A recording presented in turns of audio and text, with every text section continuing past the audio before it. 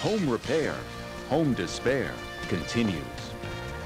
I think if you're looking at a major repair and you're looking at a $300 repair or something like that, yeah, I would seriously consider having a second person come out, get a second opinion. And ask a lot of questions. And ask a lot of questions. And let them know that you're interested and that you're watching. Don Vandervort has been interested in and watching repairmen and contractors for the past 20 years. You know, you don't get an owner's manual when you buy a house, right? Which may make him the next best thing. And do I have to worry about trapped moisture? He's written dozens of how-to books. His latest, How Not to Get Scammed. Ask the expert. Yeah. That's you. That's me. And the expert says, do your homework.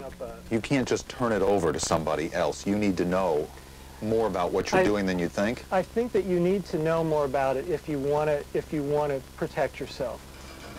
Like how your heater works, for instance. It's kind of the mysterious part of the house. But mysterious is not what your repairman should be. You want to know how long they've been in business, whether they have some kind of reputation in the community maybe. And get more than one estimate, even if it costs you. Pay another $25 maybe to get another point of view to make sure that that work really does need to be done, if we're talking about a substantial amount of work.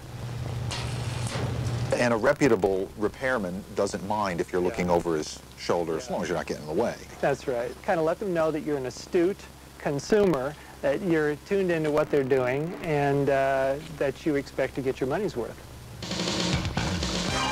When 48 Hours continues.